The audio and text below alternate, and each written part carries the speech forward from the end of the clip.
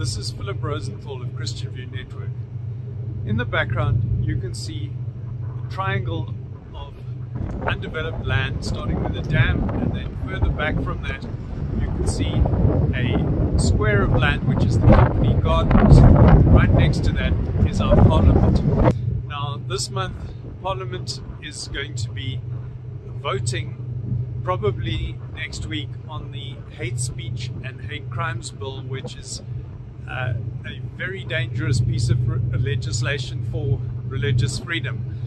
We've put in motivation for changes to this law that would make it less harmful and less risky about sending innocent people to jail, and we were not listened to on almost all of the concerns that we raised. The opposition parties, most of them supported having stronger protections for religious freedom and clearer definitions of hate speech, but the ruling party did not listen to this, and they voted for the 7 worst options that they could have. Also, later this month, Parliament is going to be hearing proposals from the Department of Justice to legalize prostitution, which we believe will be incredibly harmful to the family in this country.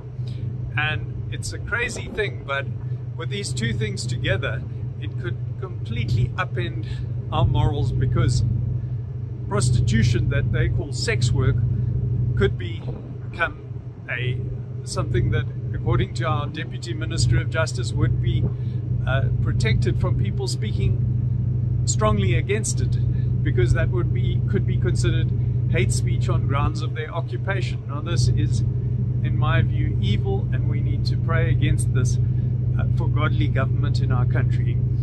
And so I would ask you to join me in prayer for Parliament this month, that we can have a change of heart from our leaders, and also that all of us should speak up on this issue during the coming month. One of the benefits of being on top of the mountain is we can get perspective on just how big God is and how small our government is by comparison. I think we need to keep this in perspective, and I think that's one of the reasons why so many times in the Bible people went up on mountains to pray.